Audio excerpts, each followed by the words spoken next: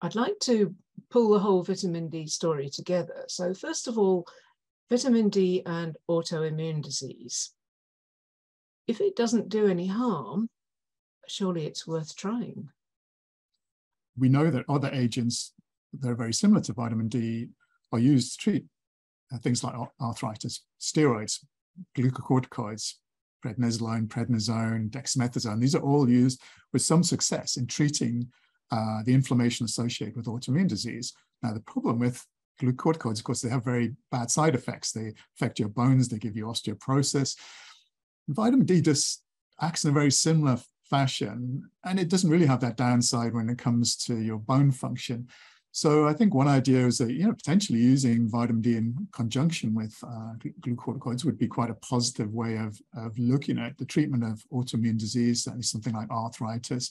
A combination, for example, they both work together really well at increasing your levels of these regulatory T cells, these Tregs. So yeah, I think these are areas of potential vitamin D function that we're trying to explore here at Birmingham. New ways of potentially utilizing vitamin D, potentially in combination with other treatments, as a treatment rather than a preventative agent for autoimmune disease. That's interesting. Now, could you summarize the current position? So firstly, what do we understand about the role of vitamin D? We know one of the key things we know is that many communities around the globe, not just in the UK, are at risk of vitamin D deficiency or maybe vitamin D deficient. So the question is, what does that mean in terms of their health? Well, of course, it means they're potentially at risk of rickets bone disease if you're a child, for example. But I think it goes beyond that now. We've seen there's a strong link between vitamin D, low vitamin D levels, and a wide range of human health issues. Now, the argument would be that possibly this is a consequence of the disease and not because of the vitamin D deficiency. But I think, given that vitamin D is a relatively cheap and relatively safe agent, then there is at least a good rationale behind improving the vitamin D levels for individuals. I think we'll see over the next few years more studies like the Mendelian randomization studies I mentioned before that hint at a causal link between vitamin D deficiency and some disorders.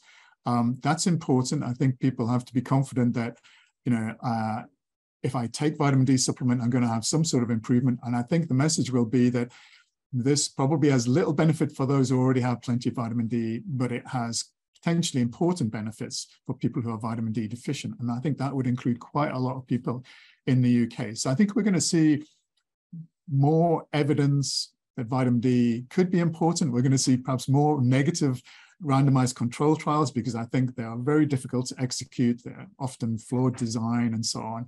So there will be a mixture of things. You have to bear that in mind. The vitamin D field is a roller coaster research field. It can be up one week and down the next week. But I think we're beginning to move towards one, I think, good consensus, which is that in countries like the UK where vitamin D deficiency is prevalent, that we have to do something about it. And secondly, what are the implications for practitioners, prescribers, and patients? We do have to look quite closely at another step up. I think you mentioned this earlier on, but food fortification would be, I think, perhaps the easiest way forward. It would mean rather than having to target individuals, the whole population would gain some benefit. But that would still not negate the idea that we have to look at-risk groups in the UK. And I think this is where practitioners need to come in and say, if you have communities where dark skin pigmentation is common, they will be at risk of vitamin D deficiency. Pregnant women who may be indoors more are also an at-risk group, the elderly, housebound people, and so on. I think this is the onus is really on practitioners to sort of be able to recognize this. You don't necessarily have to have massive screening exercise of vitamin D analysis. You can pretty much predict that certain people will be at risk. And these people, I think, may need more than just the fortification. It may need targeted supplementation to improve their vitamin D health. And I think if we can do that, it will certainly, hopefully 100 years after vitamin D was discovered, finally cure rickets in the UK, because we still have that this year, even though vitamin D was discovered 100 years ago, finally cure rickets. And, there may be some additional health benefits, common cancers, autoimmune disease.